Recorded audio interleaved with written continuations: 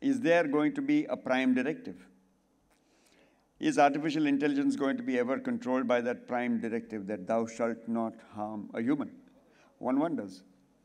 And one wonders whether when artificial intelligence develops and proliferates and is used both for good and evil, because somehow humankind keeps finding newer ways of doing damage to humankind.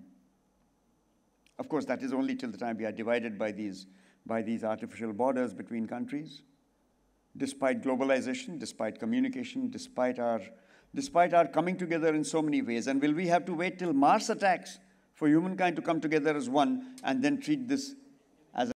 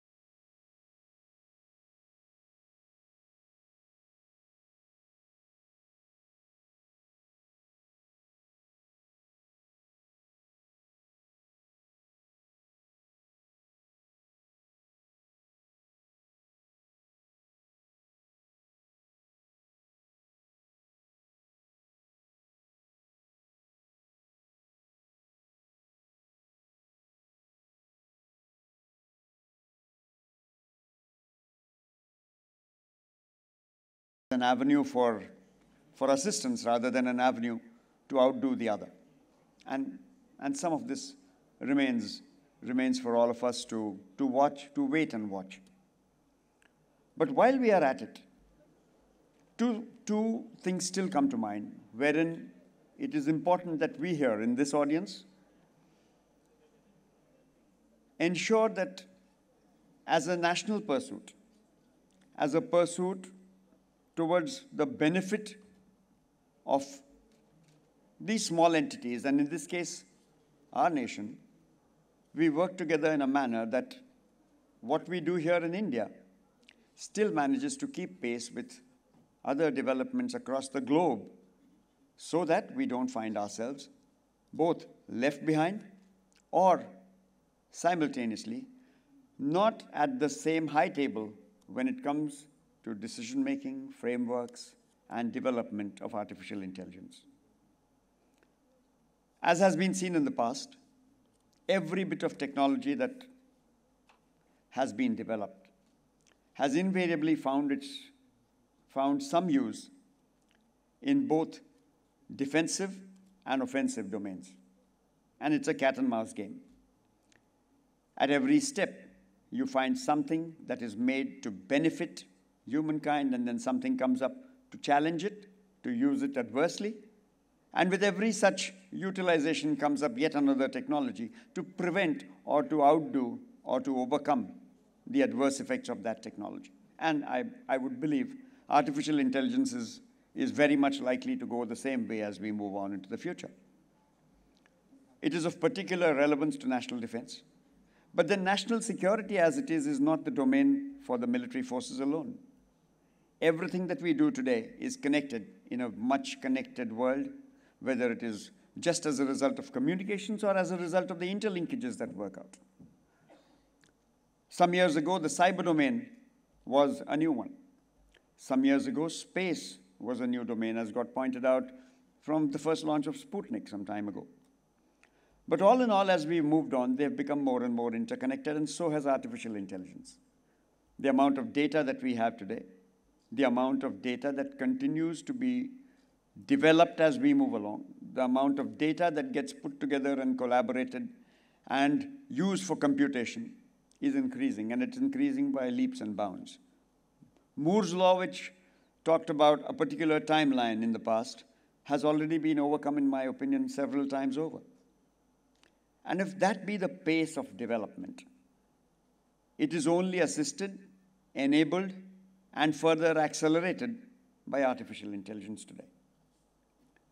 Which means then again that as we speak, we have to put together all collective wisdom, whether it is from academia, whether it is from industry, or whether it is from the policymakers and such policy framework developers, to ensure that whatever is developed can be used to maximum benefit, while retaining both the ability to use it positively as also prevent an adversary from using it negatively.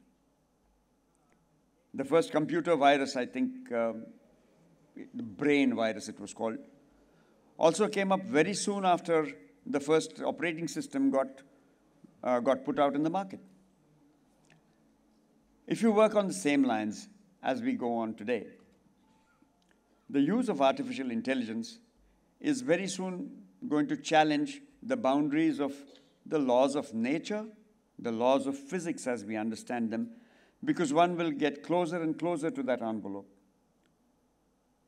And it is only then that unless we work together, collaboratively, intelligently, and in timely manner, we could find ourselves having to face adversaries with significantly better and very capable abilities that we may find difficult to overcome. AI remains a force multiplier across domains. Humankind has limitations in terms of physical limitations of the human body, the cognitive limitations of learning, and the practical limitations of presence. AI seems to transcend these and is able to crunch much larger amounts of data, to do it in much faster time frames, and to do it despite presence. And these capabilities also require then to be harnessed. And it is possible, because finally, when you really look at the root of things, AI was started from an algorithm, and that algorithm came from a human mind.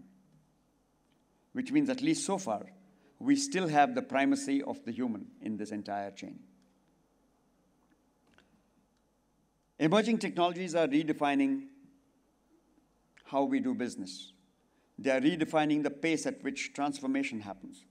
They are redefining the pace with which we would be able to do any kind of business in the future. And if that be the case, one wonders how it will impact various domains of everyday life, whether it is in terms of how efficiently we build infrastructure, how efficiently we grow crops, how efficiently we transport individuals, how efficiently we actually get to that pursuit of happiness that humankind always aspires for. Under those circumstances, then, it becomes extremely important that we employ appropriate tools, to build adequate tools, to create what we need as we go on. In the forces also, and as was just pointed out by Chief Marshal Chaudhary, the armed forces, the military forces have been attempting to ensure that we also recognize the potential of this particular domain and reach out to various portions of national ability in order to harness it in the best way possible. India has been quite the leader in the cyber domain in terms of the amount of human intervention that we have provided in this domain in times in the past. I'm certain we can do that in the AI domain as well. Because in terms of imagination, and if I may use a more Indian term of jugaad, I think nobody does it better than we do. If that be the case, then, is it not possible that we put together our collective abilities, our collective imagination, in order to assisting us along the way as we go ahead? And I'm certain that we will manage it adequately well. All it requires is for us to believe in ourselves and to ensure that we do it right. There are always two sides to every coin. The important part remains in ensuring that we utilize the maximum abilities of one side and prevent an adversary from utilizing that of the other. And I'm certain we'll be able to manage it with the strides that we make, with what we achieve at gatherings like this, and in methods that we actually work together to make it happen. Every technology can be harnessed and utilized, provided we do it in timely manner. Timing and timeliness is critical in this part.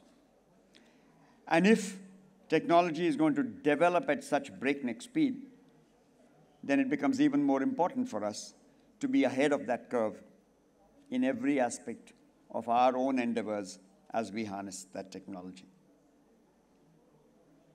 And yet one hopes that as we go into the future, all of us here in this room and those that we represent will be actually able to do even better as we go on in this particular endeavor of ours. Startups and innovators require then to be able to use that imagination, and we, the relative oldies here, and although, like General Prasad pointed out, and very aptly so, when he joined the military, I wasn't even born. And I'm certain there'll be more here who would fall in the same line if I were to talk about when I joined. But it is young minds, unfettered young minds with that ability to innovate, who will actually provide that opportunity for us to take some of these endeavors forward. Because most of us who stand here with years of wisdom, or what we believe is wisdom, can definitely not match the intelligence that youth brings to the table. The imagination that a youngster has is not something that can be, we shouldn't even try and replicate what that young mind can do.